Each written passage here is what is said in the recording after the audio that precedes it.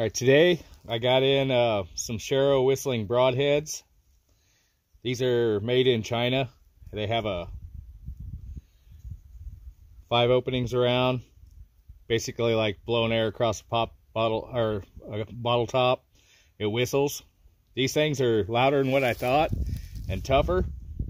They'll fit your carbon arrows, your standard carbon arrows. The cool thing, they can pop on so long as you have them seated all the way down. It don't usually blow them apart because they'll separate right here. If you have worries about that, just dedicate a few arrows and glue around. You won't have too much of an issue. We'll see if we can pop that apart. They come apart to where you can actually clean them out because they will fill full of dirt and crap. Pop together. They're just plastic. They're like $2 a piece, I think. It's 10 something for 6 of them, so they're a little less than $2.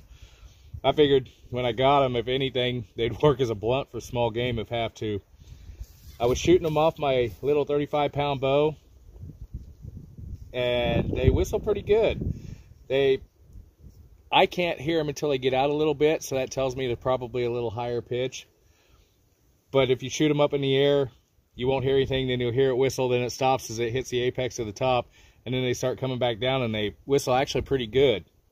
The other thing I did notice when I was shooting these, you don't want to shoot them into tall grass. I kind of figured it might catch the grass. Granted, they are kind of pointed, but I figured they're wide enough they'd catch it, and if you want to flip the arrow up, it don't work that way.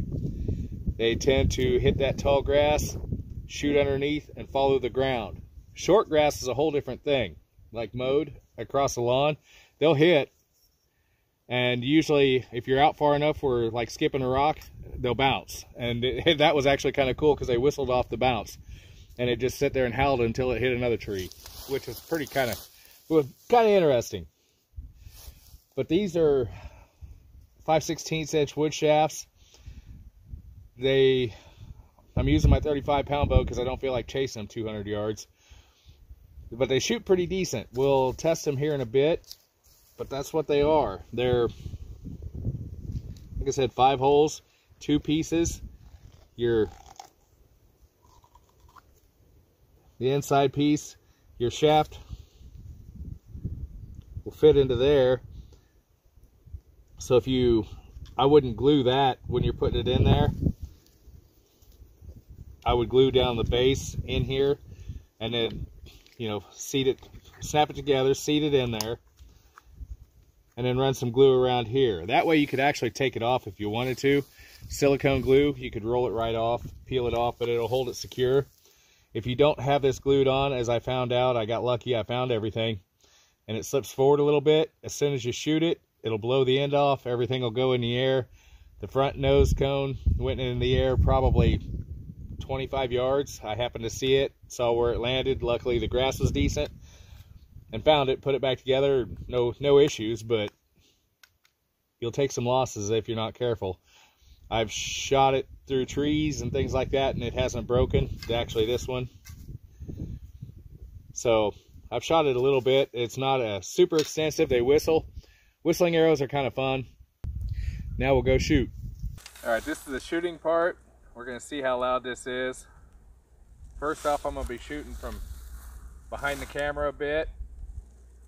And the target is out there probably, I don't know, 15 yards or so.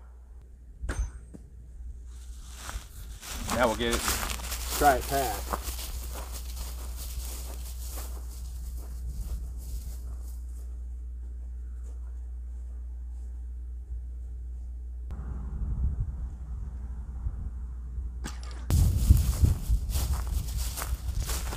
Not sure how that picked it up.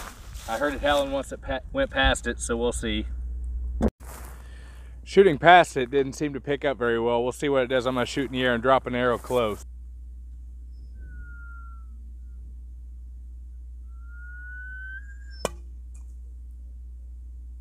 Hopefully that got it.